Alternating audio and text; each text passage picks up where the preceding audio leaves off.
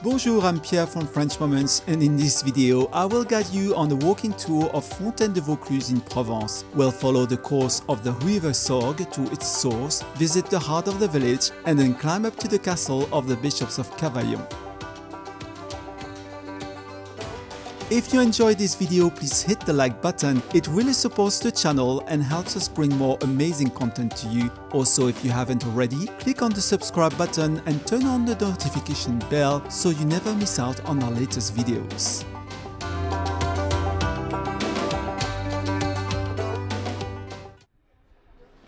To kick off our tour, here's the fountain statue depicting Saint-Véran slaying the Cobbled, the legendary dragon of Vaucluse. We'll delve into this legend later as we continue our tour of Fontaine-de-Vaucluse. Now let's take a look at the village church. This church is among the oldest in Provence, showcasing the Romanesque style of the 11th century. It houses Carolingian frieze fragments dating back to the 7th century and the sarcophagus of Saint-Véran. The church was built on the site of an ancient sanctuary dedicated to a pagan water god. Indeed, traces of the ancient temple can be found inside. A striking Roman column adorns the south side of the choir. Now let's head to the heart of the village, the Place de la Colonne. Fontaine-de-Vaucluse is quite small, so touring the village doesn't take long. That's why we'll venture beyond the village center to explore the surroundings.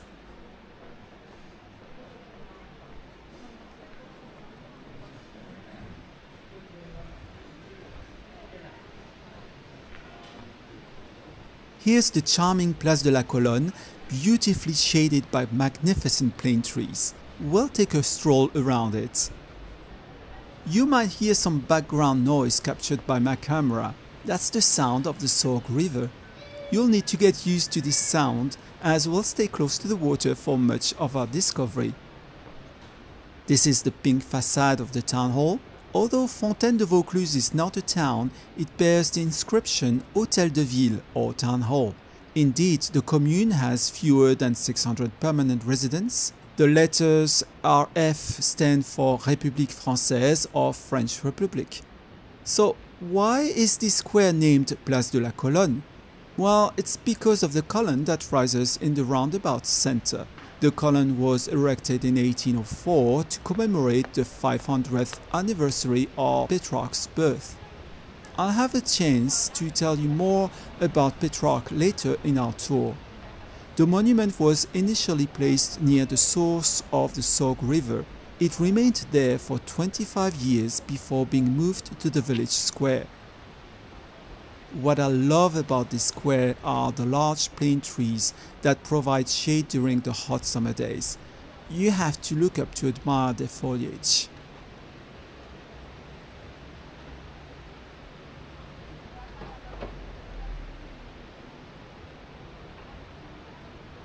Let's now head to the riverbank. Having mentioned it so much, I'm sure I've piqued your curiosity.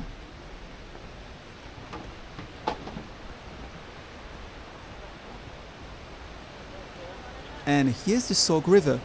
Look at these colors. They are particularly vivid under the sunlight. It's an aquatic plant, the lesser water parsnip, that gives the water its magnificent emerald green color. Let's walk along the bridge.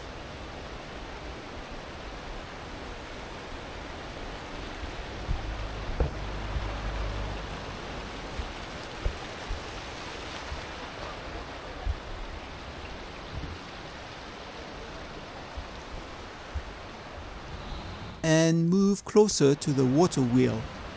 The Sorgue has been used for its hydraulic energy and power since the early 16th century.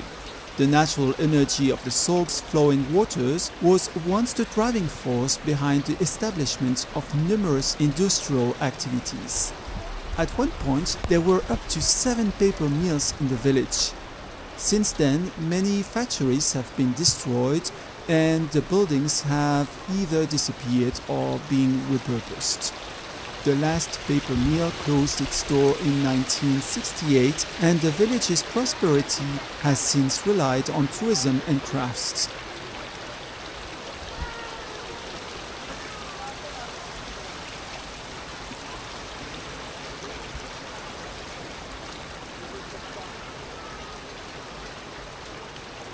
This water wheel is one of the 2 water wheels that can be seen in the village. We'll pass by its second one later.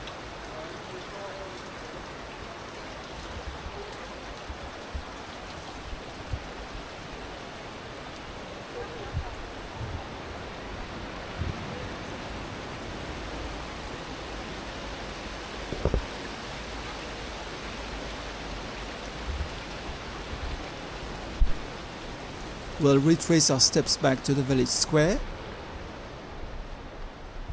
And on the left is the tourist office, where you can get a map of the village and other tourist information. Here's the downstream of the Sorgue and its locks.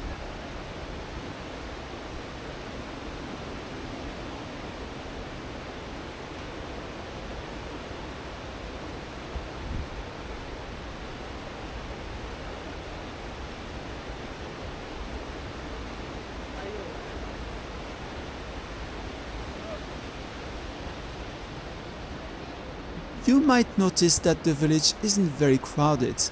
If you come in the summer or on sunny weekends, expect a large crowd of visitors.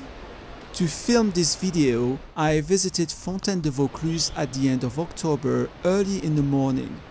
This explains why the trees are starting to take on beautiful autumn colors. And if you visit in the summer, more flowers will add to the site's charm. Parking in the village is limited. Despite the low tourist turnout, I had to park my car in the Livergne car park, 300 meters from the center. There is a charge for all car parks, and I advise parking your car as soon as you find a spot. Now we will follow the Chemin de la Fontaine to discover the famous source of the Sorgue River.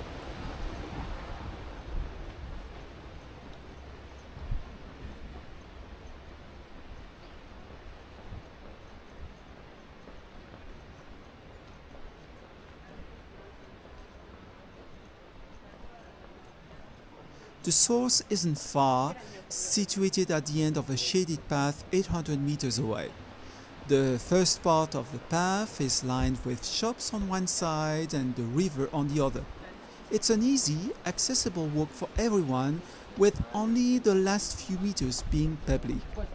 I'll be pressing on, but feel free to use the benches for a break under the plane trees.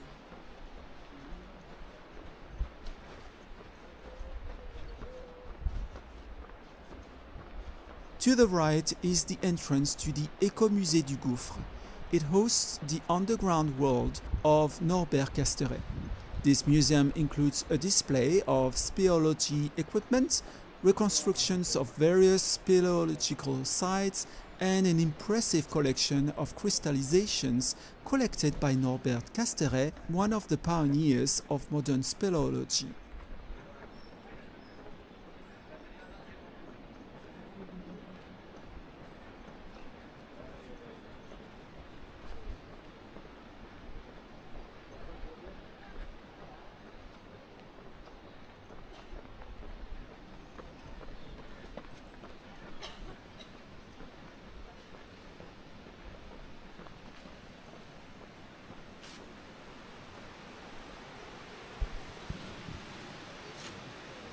If you're watching this on YouTube and you've been to this part of Provence, I'd love to hear about your experiences in Fontaine-de-Vaucluse. Drop a comment below and tell us what you loved about it.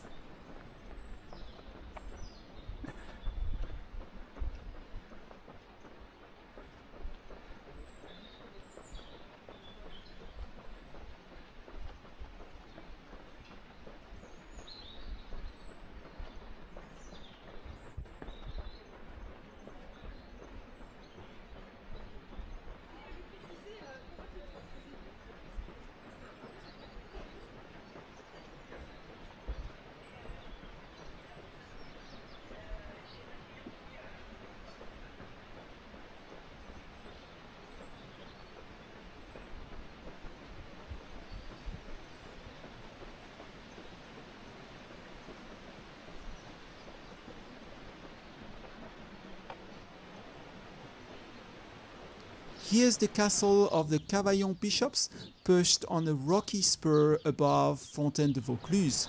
I'll take you to visit it later in this guided walk.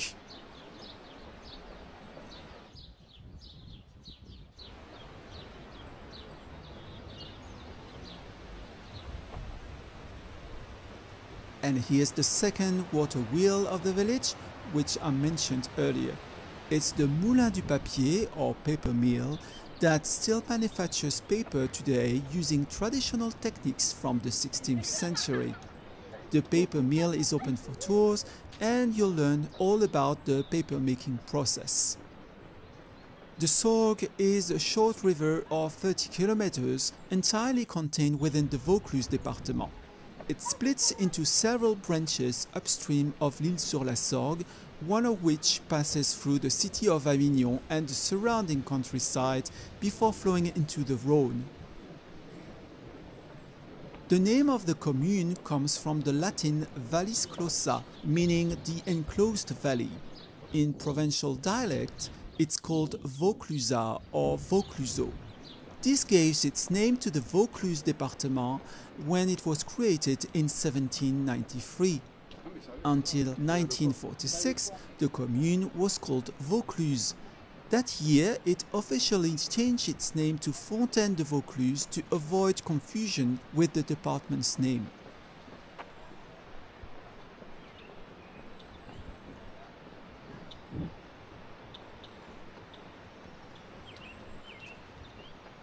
We'll join the riverbank to contemplate the colors of the Sorgue.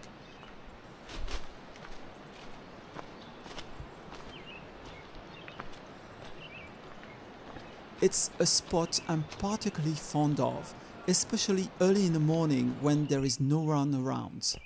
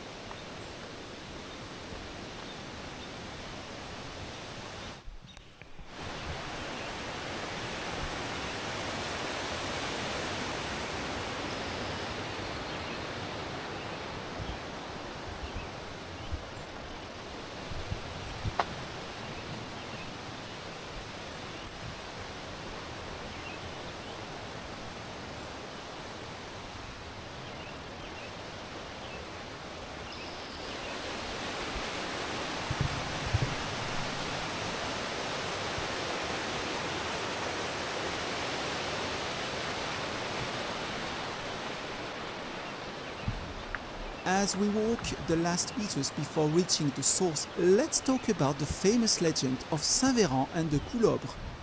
The legend says that in the 6th century, Saint-Véran settled as a hermit in this remote valley. The source was the lair of a terrifying dragon, the Coulobre. Saint-Véran chased the dragon away, which fled to the Alps near the village of Saint-Véran. This miracle, which saved the valley's inhabitants, made Saint-Véran famous, and he agreed to become the Bishop of Cavaillon. It's interesting to note that other similar legends exist in France, such as the Grauli defeated by Saint Clément in Metz, or the Gargouille slain by Saint Romain in Rouen.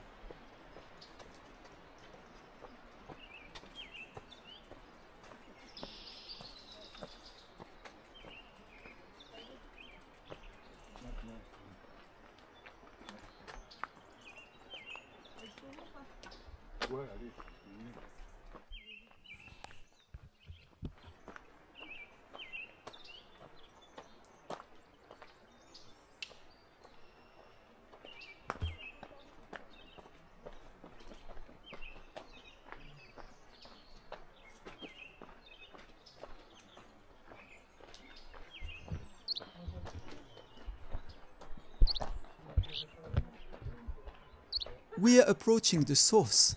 I hadn't planned on visiting Fontaine-de-Vaucluse this week, but after a few days of rain, I thought that perhaps it would raise the water level. Because every time I've come here, I've never seen the source full of water. In fact, I always came at the wrong time. Normally, you should visit in winter or early spring after heavy rainfall.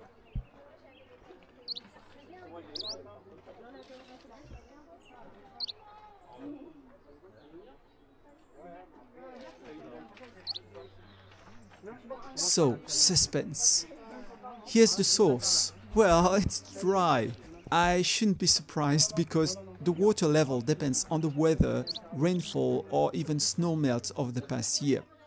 But it doesn't matter because the natural side is still impressive. But today I didn't want to leave without discovering where the river's water comes from if it's not coming from the dry source. To be sure, let's go down this path to the riverbank. As I said, this source is fed by rainwater infiltrations from the higher terrain layers, from Mont Ventoux to Montagne-de-Lure and the Mont de Vaucluse. These waters gather at a low point to form a very abundant source. In hydrology, this type of source is called a Vauclusian spring. The Fontaine-de-Vaucluse is the largest Vauclusian spring in France and one of the 5 largest in the world. The depth of the cave system remains a mystery. In 1989, the remote-controlled mini-submarine Le Spélénote reached its deepest point at 350 meters. So here's the river. Let's now see where the water comes from. There, I found it. The water has made its way from the underground corridor of the source to spill out here. At least I've seen the source of the Sorgue in autumn.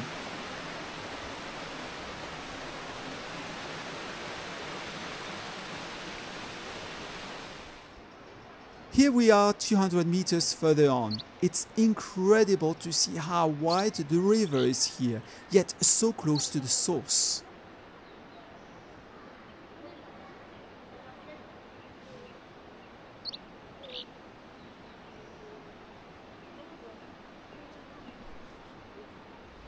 Here we are back in the village center on the Place de la Colonne. For our next visit, I invite you to follow me to a charming and secret place in Fontaine-de-Vaucluse. These are the Gardens of Petrarch. To find it, first we must cross the Sorgue River.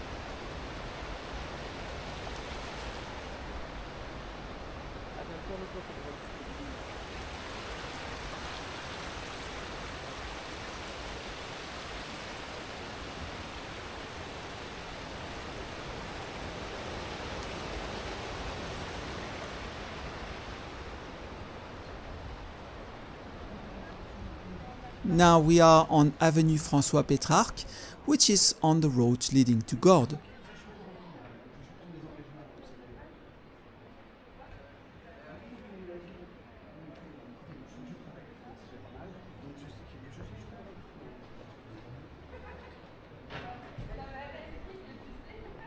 We will take this tunnel that transports us into the world of Petrarch.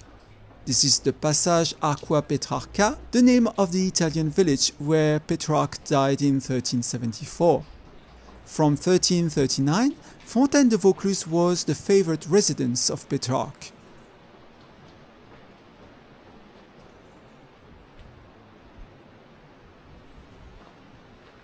Here is the Petrarch Museum, located on the site of his house, or at least of his garden. Francesco Petrarch is among the first great authors of Italian literature.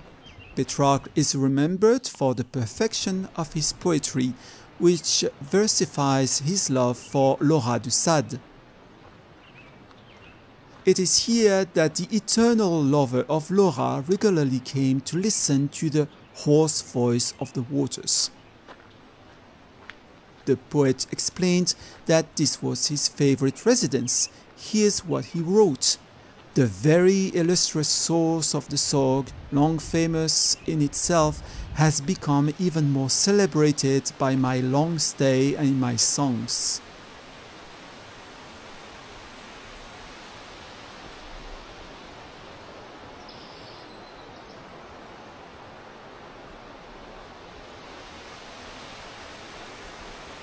In Fontaine-de-Vaucluse, his servant Raymond Monet taught him the art of fishing for trouts, cultivating his garden, and hunting game. The poet left the village for good in March 1353. He donated his house to the sons of his servant, who had just died, to offer hospitality to his friends visiting the place. On Christmas Day of that year, a band of looters entered the village and pillaged and burnt it. Petrarch's house was burnt down. The remote valley fell into oblivion after this attack and Petrarch's departure. Considered a wild place, it was little frequented in the 16th and 17th centuries. It was not until the end of the 18th century that the source and the valley were rediscovered.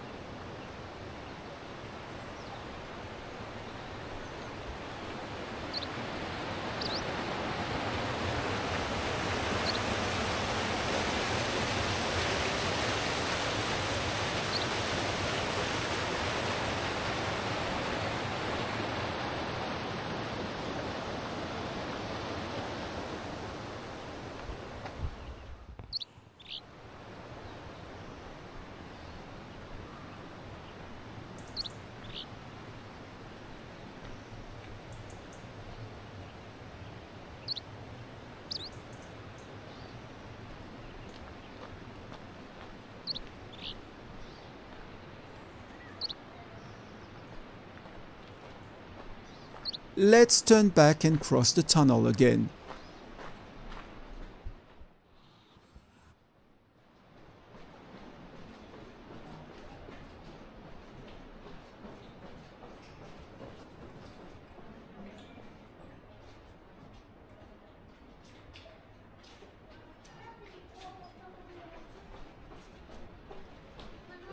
For the final leg of our exploration of Fontaine-de-Vaucluse, we're going to climb up to the castle.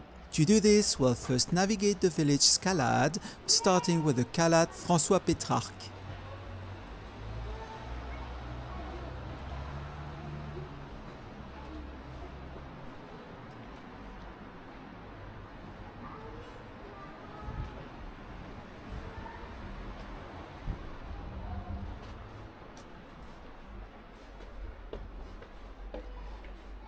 We enter a very picturesque and lesser known part of the village to tourists.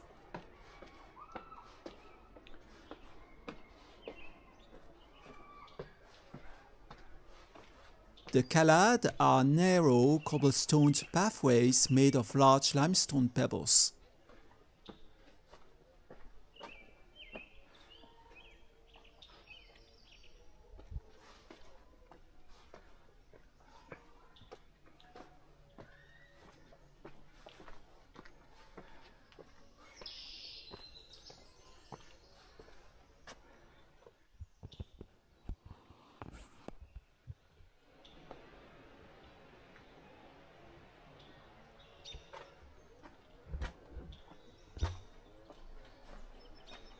We can see the chimney of the old paper mills.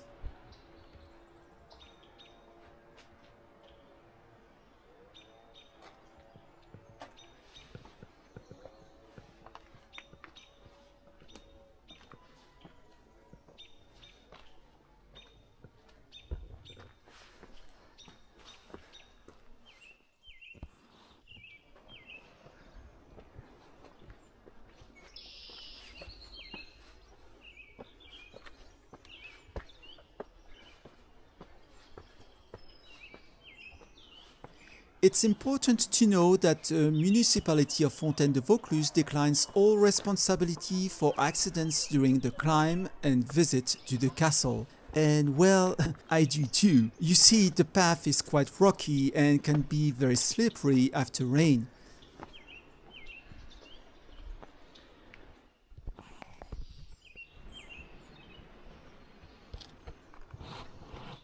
As this is my first time climbing to the castle, I'm not entirely sure where I'm supposed to go. Sometimes the trail isn't very obvious and you wonder where it leads.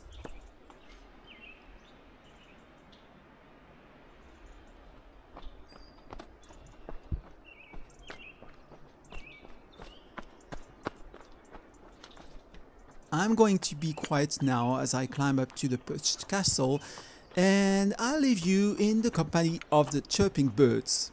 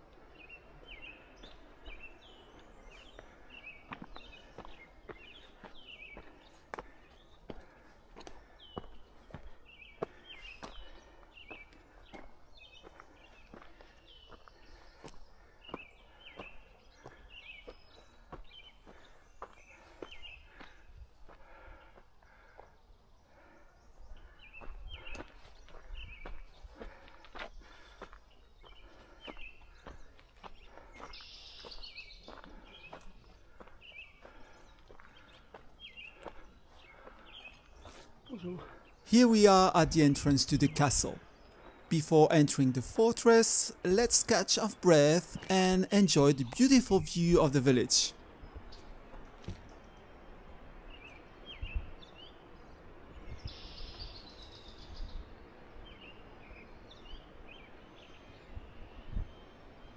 A first fortress was built here around 1030, likely at the same time as the village church. A donation deed mentioned it in 1034, but the ruins we see today date from the early 12th century. Let's look at the view from this small opening, which is a gun port.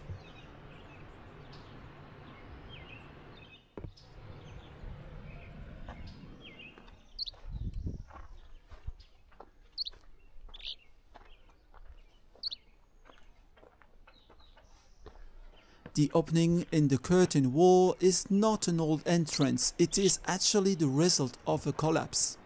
And today it allows us to contemplate Fontaine-de-Vaucluse and its valley.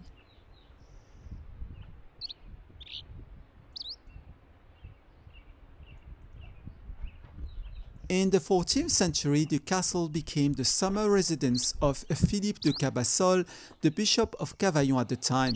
Petrarch, who retired to Fontaine-de-Vaucluse from 1337 to 1353, became his friend and often visited him. The castle was declared a ruin in the 17th century, and today the truncated walls no longer have battlements or machicolations. Since the site is only partially secured, one must be very careful. There's always a risk of slipping, falling, or getting hit by stone.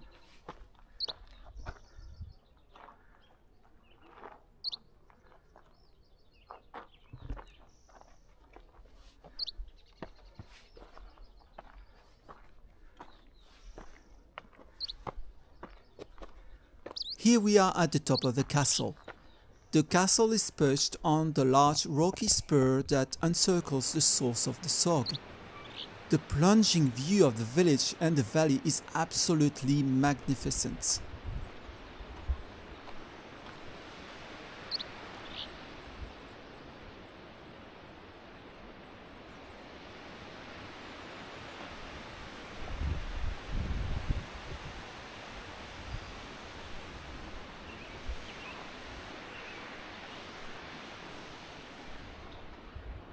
We recognize the chemin de la Sorgue that we followed earlier on our way to the source.